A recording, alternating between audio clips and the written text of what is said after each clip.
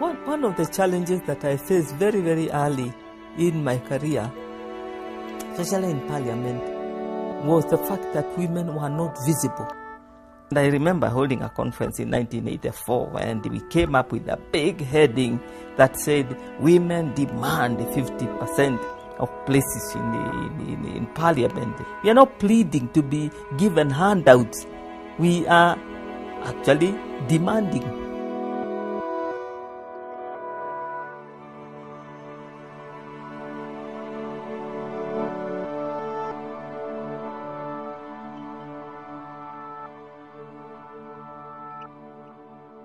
It drew a lot of anger in government.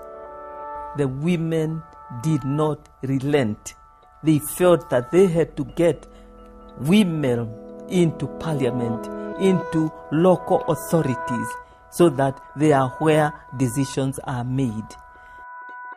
We were also training government officers so that they too would learn to analyze government policies in order to establish to what extent even the national budget will benefit women and women's development programs.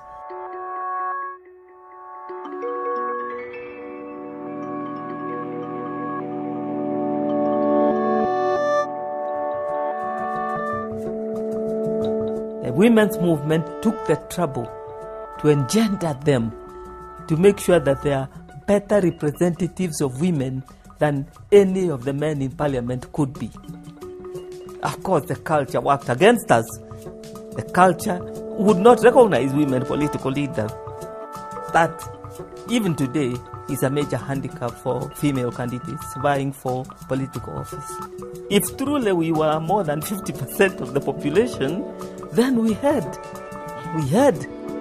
that responsibility of making sure that we not only popularize female candidates, but that we also vote for them. There was also a lot of effort at that time to divide women into the elite and the grassroots. I remember that presented a real handicap to our agenda. That is because any woman seen to have education was labeled as elite. Your education is supposed to have alienated you. If we allowed ourselves to get preoccupied with that, then we lost a lot of ground, we lost a lot of time. Because when we went to the rural areas and asked women, what would you like the government to do for you? They would say, what do you think we educated you for?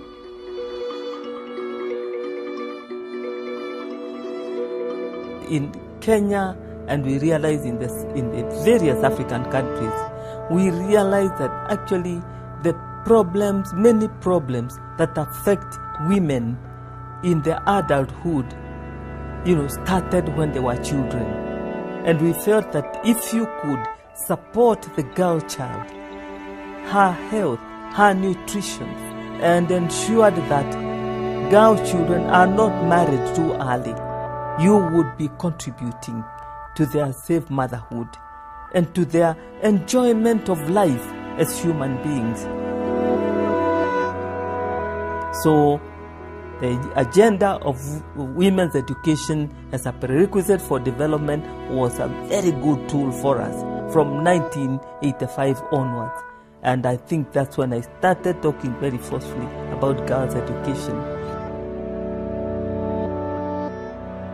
I imagined myself a minister of education. What would I do for the girl child? And that's what I put down for them. They liked it. They asked me to create the organization. So in 1993, FAWE was registered as an NGO, although the membership was drawn from members who were government ministers, assistant ministers, and vice chancellors of universities. They had decided, with our support, to use the government machinery, to use their clout in government and in parliament to promote girls' education.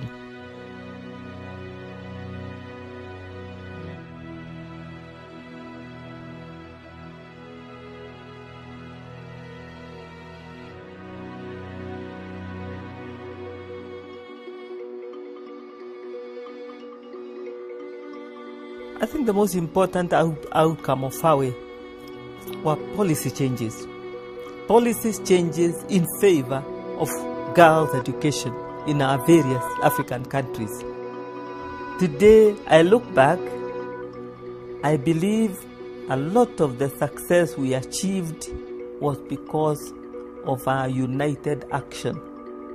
Where we lost, and in many instances we were losers, it is because of divisions within the women's movement. If we were talking one language, people would listen to us.